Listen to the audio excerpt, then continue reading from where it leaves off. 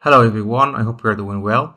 In this tutorial we are going to see how we can compute the composite score or average score of a Likert scale using JASP, which is an open and free software for data analysis. So we have 4 scales here and we want to analyze their composite scores. So we go to JASP and add. So I will need to open JASP and need to show the data like this one. And what is new in JASP 2025 is that you can edit the data within JASP itself and you don't need to go back to Excel or CSV to do that like the previous versions.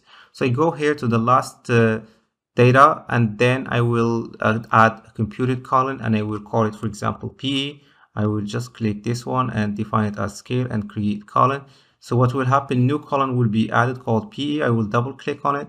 And here, according to the computed with drag and drop, I can put the function here.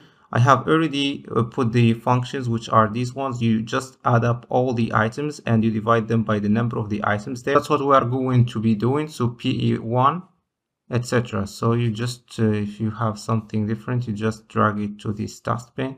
Then plus PE2 plus PE3 plus PE4 plus PE5. And then you put divided by 4, or how many items we have, 1 2 3 4 5. So these are like divided by 5, and then you click compute variable and it says compute column applied. You see here we got the overall mean score of PE. So I will do the same for the others. So I will just go here, I will click again plus icon and let me find, for example, EL. I will just put it as EL and I will keep doing the same till I finish.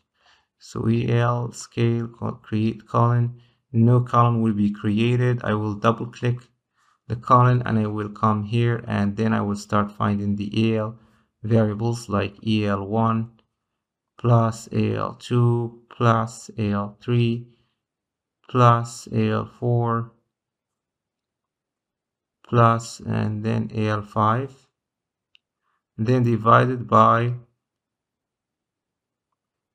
this is AL5, so I will just put it back here, like in case I make any mistake I need to go back. So AL5 is here,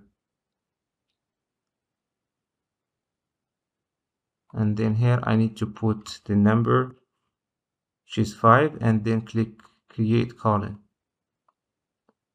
So now the codes have been applied. I will need to do the same for another construct. Let's call it AI. So I will just go back to JASP, put the name, define the scale column, and then I will start looking for the codes like AI1, AI2, AI3,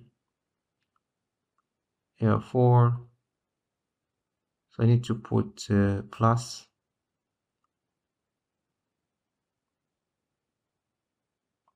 AI5, then divided by 5 and click create computed variable. Then the code have been applied. I will need to do the same for the last construct here, which is called intention, INT.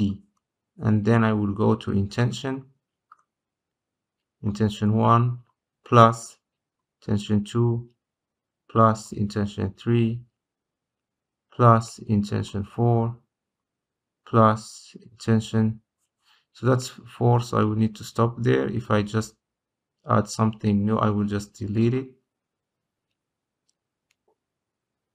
So now all the variables have been computed. So this is in brief how we can compute the composite score of Likert scales using JASP. If you have questions or remarks, do not hesitate to post them below. See you soon and bye for now.